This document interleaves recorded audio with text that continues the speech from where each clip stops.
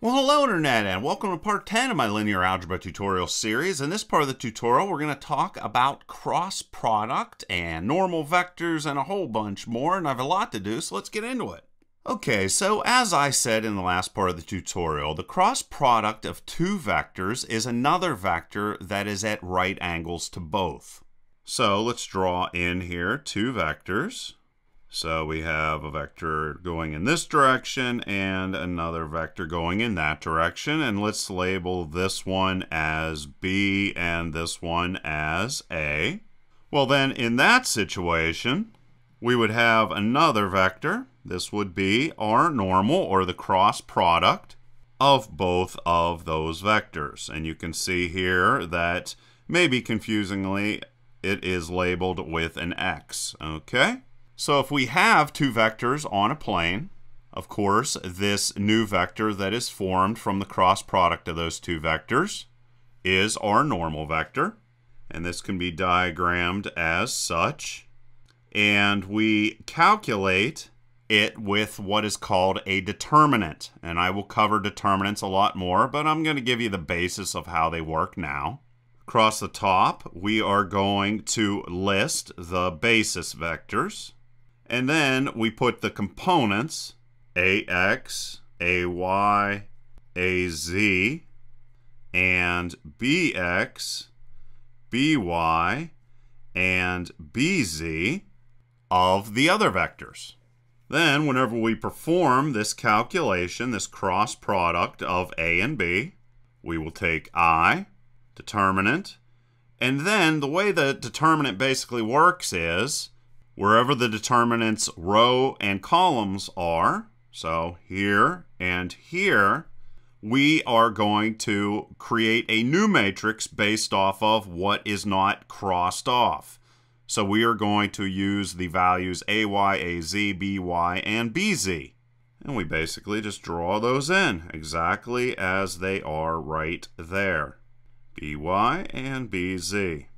We are also going to use a template to determine the signs. And this template is basically, it's very easy to memorize.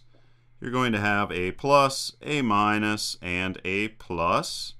A minus here, a plus here, a minus here, a plus here, and another minus, and a plus. So basically the positive values are going to make an X in the middle, and the negatives make a diamond. So in this situation, I is positive, and J is going to be negative. And now, we're not going to use anything in the column with J. So we're going to take AX, AZ, BX, and BZ. And then what is K going to be? It's going to be positive because of our template over here. So this is going to be positive. Don't worry if this is in any way confusing. It will become very clear whenever I do an example. So what are we going to have here? AX, AY, BX, BY. This then is going to translate down into the formula we're going to be using to find our normal. And that formula is going to be I, AY, this is how you calculate the cross product, BZ minus AZ times BY. And where did those come from? AY, BZ, you multiply those, and then you subtract from it AZ times BY. And you're going to do that again with this, and again with this. Okay? So we will subtract in this situation J, and then we will multiply AX times BZ minus AZ times BX, and then plus K AX times BY minus AY times BX. And it fit. So let's do a real example so this all makes 100% sense.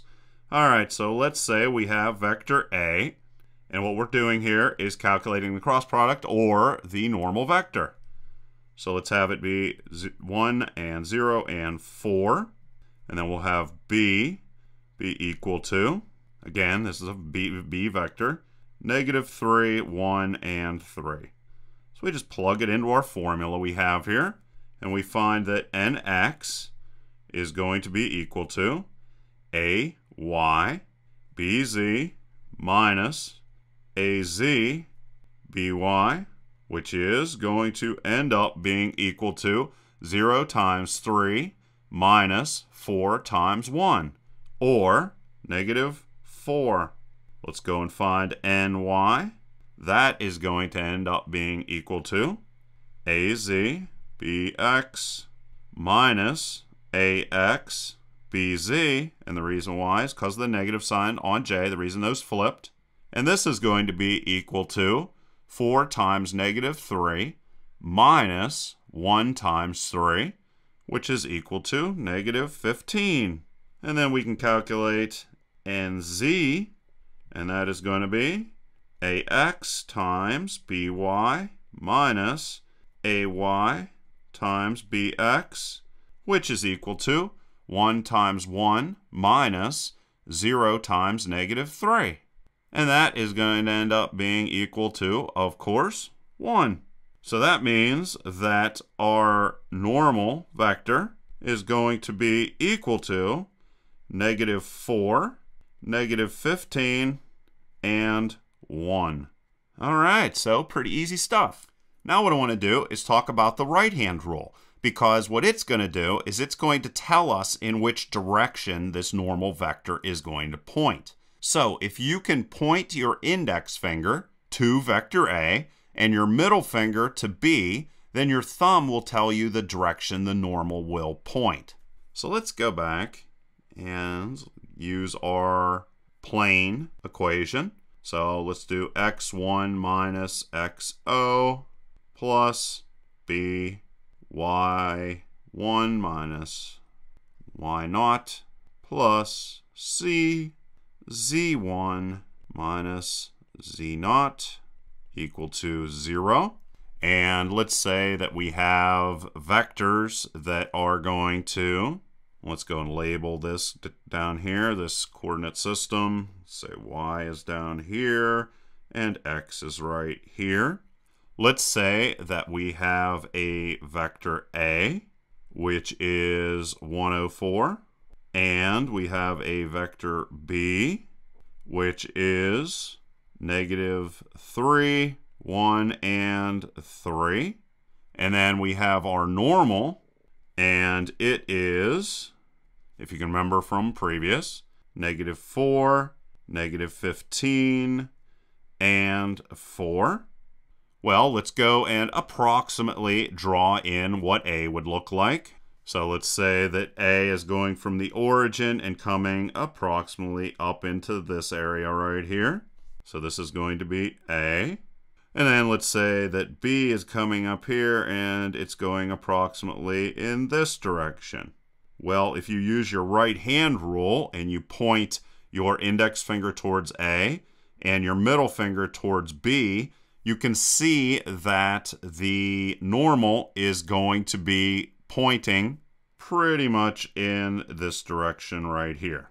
So this would represent our normal, or our cross product of A and B. And just for some extra practice, let's go and figure out, we got our normal here, so the -4x plus 3 minus 15 y minus 1, and I'm using vector B here to calculate this. Remember, all we need is the normal, which is where this value comes from, and this value, and the next value I'm going to put down, along with a single point on the plane, plus, and this is going to be, or our normal is 1. Why did you let me make that mistake, Internet? So this is 1. Sorry about that. And this would be plus, and I could just do 1 times z minus 3 is equal to 0. And this will be -4x minus 12 minus 15 y plus 15 plus z minus 3 is equal to 0. -4x minus 15y plus z And then we can have da-da-da-da-da. Well, that actually ends up being equal to 0. All right, well, that's interesting. And the last thing we could do here is we could calculate the magnitude of our normal here, which is going to end up being equal to negative 4 squared plus negative 15 squared plus 1 squared. So we'll just leave it 1, which of course is going to be 16 plus 225 plus 1 square root of that, square root of 242, which is approximately equal to 15.55. All right. So there you go, cross product, right hand rule, drawing in planes and doing all kinds of other crazy stuff. Hopefully you found that interesting as well as informative. And like always, please leave your questions and comments down below. Otherwise, till next time.